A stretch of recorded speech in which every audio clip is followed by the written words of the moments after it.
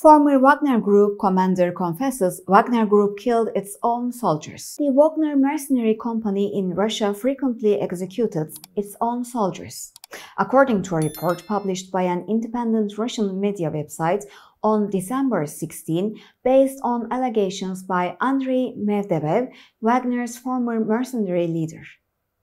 Medvedev was the commander of mercenary Yevgeny Nuzhin, who became famous after an unredacted video of Nuzhin's sledgehammer death was leaked on a Wagner-linked Telegram channel.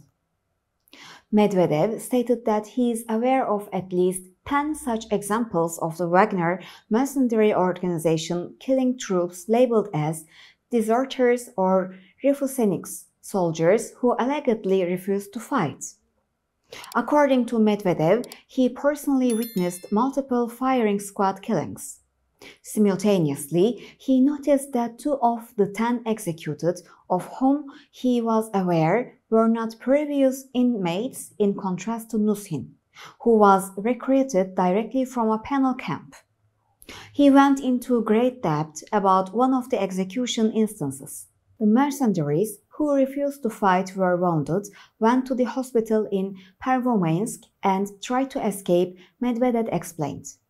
At the border, they were caught at a checkpoint. When the MED team arrived, they shot them. According to Medvedev, the MED group is a separate unit of Wagner's security service.